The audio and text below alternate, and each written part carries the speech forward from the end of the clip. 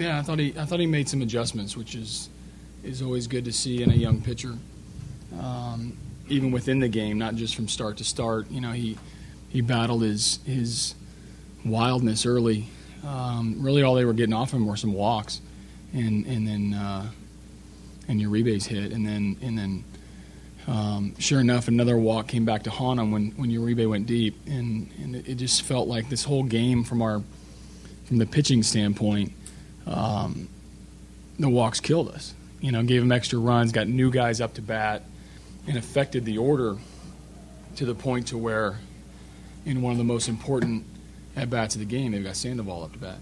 You know, and that those free passes end up catching up to you eventually. I just felt a little bit more comfortable this outing, you know.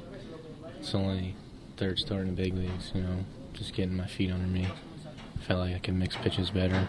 Felt like I attacked better. Was in the zone, throwing more strikes.